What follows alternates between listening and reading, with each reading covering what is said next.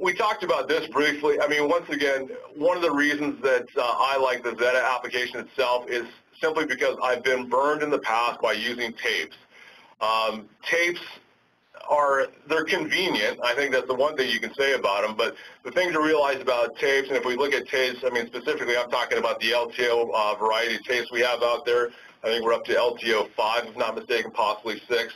The bottom line here is that tapes are convenient, like I mentioned. They give you the ability to store a lot of data onto a tape, and they allow you to put that data on at a fairly quick speed, which is ideal for what we're trying to get accomplished. The problem is once again, the tapes are going to fail on you, and the problem is you don't necessarily know when a tape is actually going to fail. You might think that you've actually got a successful backup. You might think that your data is on that tape until you bring that tape back in.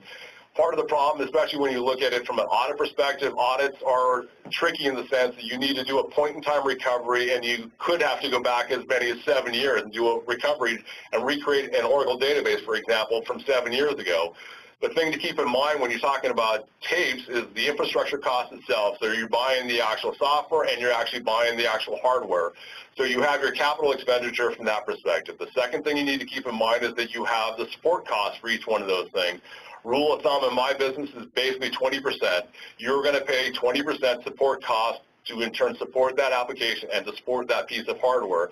After you reach the 3-year limit on a piece of hardware, you're going to find that that support cost is actually going to go up. So from that perspective, you now have a situation where your infrastructure year over year, especially after it's amortized after 3 years, is going to actually start going up in cost.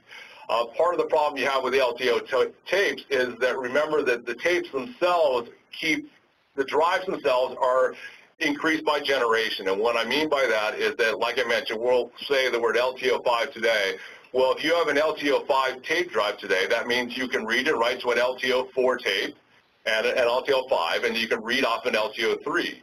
The problem is if your tapes are LTO 1 or LTO 2, you're not going to be able to use that device to read that data.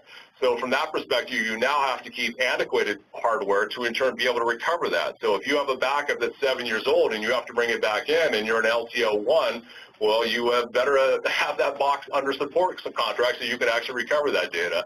I think that's one of the beauties of Zeta itself. We take care of that cost for you. In a sense, that's part of the bundle of costs. We take care of the upgrades, the infrastructure, and that's something you don't have to worry about. And from a testing perspective, any day of the week you want to try and recover that data from Zeta, we're here to help you out. So that in turn becomes something that we become your partner in recovery when you look at disaster recovery.